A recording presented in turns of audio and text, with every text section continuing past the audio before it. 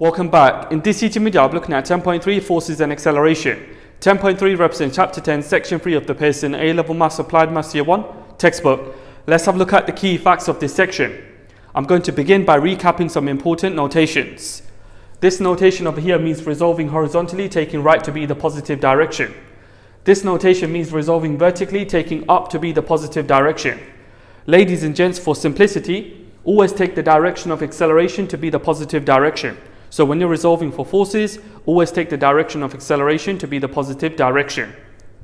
Newton's second law states that F is equal to ma, where F is the resultant force measured in newtons, m is the mass measured in kg, a is the acceleration measured in meters per second W is equal to m multiplied by g, where W represents the weight, m represents the mass, and g represents the acceleration due to gravity. These are the key facts of 10.3 Forces and Acceleration. I'll be implementing these key facts within an example and an exam style question. Let's begin with an example. In each situation, the forces acting on the body cause it to accelerate as shown. Part A, find the mass of the body m. Let's have a look at the solution to Part A. As you can see, the mass m is acting in the vertical direction, so the very first step is to resolve vertically. So I'm going to resolve vertically in the direction of the acceleration, which is downwards. I'll take downwards to be the positive direction. To generate the equation of motion for this body, I need to use Newton's second law, which is F equal ma. So F equal ma. Let's start by working out the resultant force F. This will be mg minus 10. The reason why it's minus 10 is because 10 newtons is acting upwards and we've taken downwards to be the positive direction. So the resultant force F is equal to mg minus 10. This must equal the mass m multiplied by the acceleration 5. G is the acceleration due to gravity. G is equal to 9.8. So I can rewrite the first term as 9.8 m minus 10 equal 5m. Now I need to rearrange to make m the subject. So I've got 9.8m minus 5m is equal to 10. That simplifies to 4.8m equal to 10. Hence m is equal to 10 divided by 4.8. M is equal to 2.08 kilograms to three significant figures. Moving on to part B, find the acceleration of the body A. Now as you can see here, the acceleration is acting in the vertical direction, hence we have to resolve vertically. So resolve vertically in the direction of the acceleration, which is upwards. So we take upwards to be the positive direction. To generate the equation of motion for this body, I need to use Newton's second law, which is F equal ma. The resultant force F is going to equal 100 minus 8g. So I've got 100 minus 8g equal the mass m, which is 8, multiplied by the acceleration a. Now I need to make a the subject. So I've got 100 minus 8g divided by 8 is equal to a. Okay, so I can substitute g equal 9.8 into this fraction, and if I put this into my calculator, I get a equal 2.7 meters per second. That there, ladies and gents, completes my example. Let's have a look at an exam style question.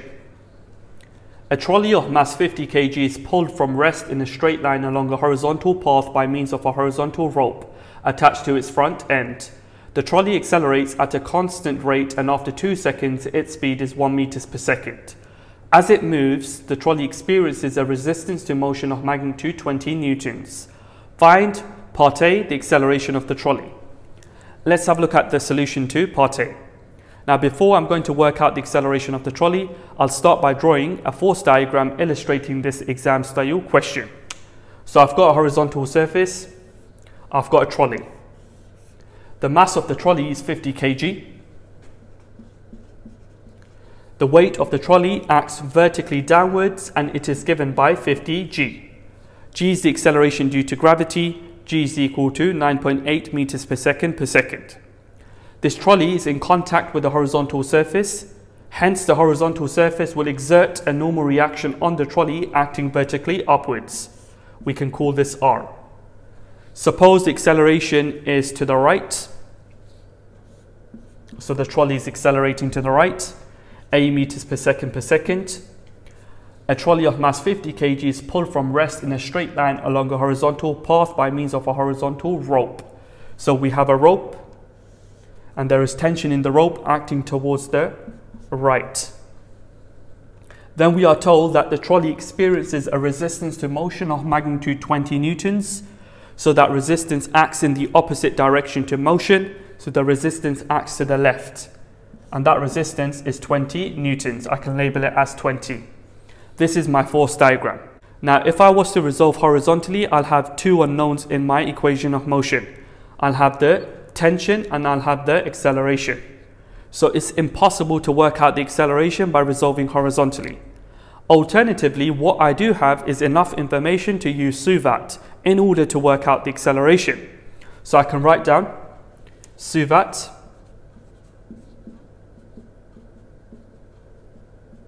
I don't know the displacement, so I can put an X there. It clearly says that the trolley of mass 50 kg is pulled from rest. So the initial velocity u is 0. And then we have that the trolley accelerates at a constant rate, and after 2 seconds its speed is 1 meters per second. So the final velocity v is 1. We want to work out the acceleration a, so I can put a question mark there. And the time taken is 2 seconds. So the SUVAT formula that fits u, v, a, t is v equal u plus a, t. So now I can substitute my values in. I've got 1 equal u is just 0. So a is what we're trying to work out. A multiplied by 2, that is 2a. Hence the acceleration is equal to 1 over 2, which is 0.5. So the acceleration is 0.5 meters per second. Moving on to part B of the exam style question. In part B, we want to work out the tension in the rope. So, as you can see, the tension acts in the horizontal direction, so I'm going to resolve horizontally in the direction of the acceleration, which is to the right. So I take right to be the positive direction. To generate the equation of motion for the trolley, I'm going to be using Newton's second law, F equal ma. So now I'm going to work out the resultant force F. This will be T minus 20. So T minus 20. We've taken right to be the positive direction, hence why we've got a minus 20, because 20 is acting to the left. So T minus 20 is the resultant force F. This must equal the mass of the trolley, which is 50, multiplied by the acceleration of the trolley, which is 0.5. So I've got T minus 20 is equal to 25, hence T is equal to 45 newtons. That there, ladies and gents, completes the exam style question and the teaching video 10.3 forces and acceleration. If you found this teaching video useful, please don't forget to subscribe, leave a like, leave a comment, turn on your notification bell so that you receive notifications every time I post a new teaching video.